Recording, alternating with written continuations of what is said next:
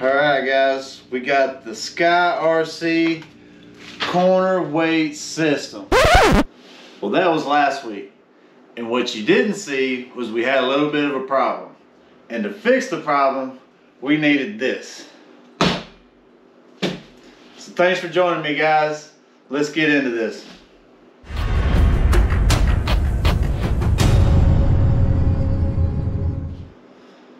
Hi, thanks for joining me. And so, as you've seen in the opening clip, I got the new SkyRC four-corner weight system.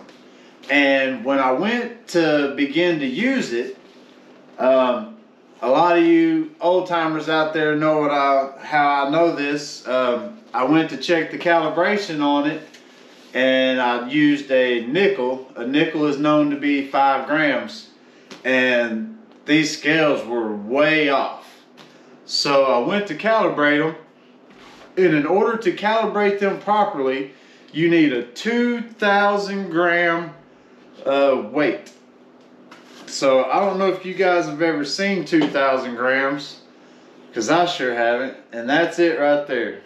So this is what we need to calibrate this scale system with. So we got one. We're going to do that today. We're going to see what our rigs are sitting at, how far off they are, or how close they compare. Okay, so we got all our weights calibrated, and we got the app going on our phone here, as you can see on the screen. So let's get started. Let's start with the Pro. Let's get it on the weights here. Let's see, get all the wheels nice squared up and centered.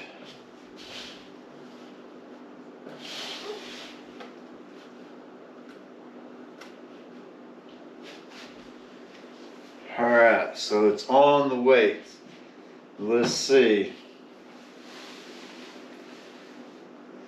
So it looks like we've got about a 61 to 39% front to rear ratio, which is pretty good. I'd rather be a tad heavy in the front than a tad light in the front. So that's pretty much perfect where I'd want to be with that. Looks like left to right, we are absolutely perfect, 50% left to right. Now this is without the battery in it. I probably should have done this test with the battery in it, but I wanted to see where the rigs are at with a baseline. And then because I've got some smaller batteries coming from A-Power, we'll redo a test with those batteries in them.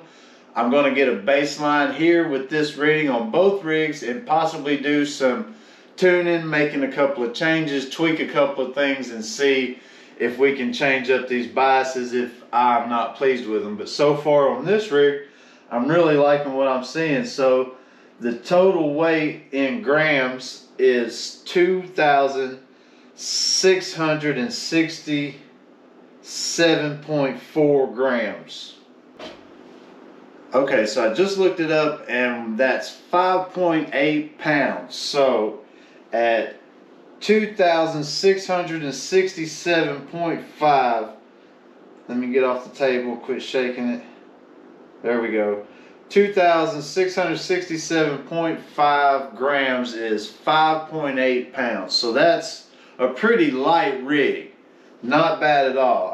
I like where this rig is sitting. So if this rig is heavier, which I think it is, hopefully it's not too much heavier, because I really don't want to be much heavier than this rig is right now. Alright, so let's get the Injora Pro set up here. Make sure we're nice and even on all the scales. Nice and centered up.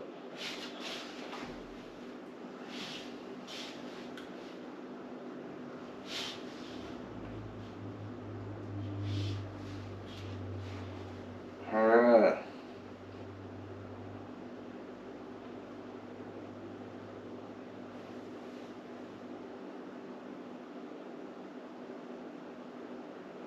So on this rig, the front to rear bias is also off by 1 of that target 60/40, but it's off by 1 in the lighter way, so the front is 59 with the rear being 41. Let's see, our left or right, so we're a tad heavier on the right, and the only thing that could really be compared to this rig, because we use the same motor that's on that side, the only thing that could really be is I don't really have all the electronics placed right there on that side just yet, and that Injora servo. Also, the Injora servo, winch servo that's in this one is probably a lot heavier than the Reefs 299 LP that I have in this rig, so that might play a difference in that also. Let's see, our cross bias is really close also, only off by 1. Let's see, so our total weight is 3,115.5. Okay, so that is 6.8 pounds. So this rig is a full pound heavier than this rig, almost exactly. So that gives us a good idea on heavier versus lighter when we're doing our crawling comparison between the two. This is going to give us a lot of good data on why this rig either performs better or worse. Alright guys, well that's my review on the SkyRC corner weight system. Such a handy device to have in the toolbox. Really lets you know how your rig is set up and starts to give you ideas on how to start to tune your rig. If it's doing something weird and you can't figure out why it's doing that, this will give you some honest baselines to start adjusting with, and then tell if what you're doing is actually making a difference in the setup of the rig. It gives you a really good idea that you're on the right track with your setup process and that the changes you're making are in the right direction. So I am glad I purchased this product. I've been wanting it. It did suck that I had to buy this $25 2,000 gram weight in order to make sure they were calibrated properly, but hey, sometimes that just is what it is. Hopefully if somebody sees this video, it'll save you some trouble, and you know that you probably need to go ahead and order that when you order the corner weight setup. So join me next time on the next episode, guys. I'm gonna do some tuning on this one. We'll change some springs out. We're going to install that winch line from Nomad and tinker with some setups, and then we'll throw it back on the scales and see if what we did changed any numbers. So if you enjoyed the video, guys, hit that like, hit that subscribe, and hit that notification bell so you know when I drop my next video. And thanks for joining me, guys.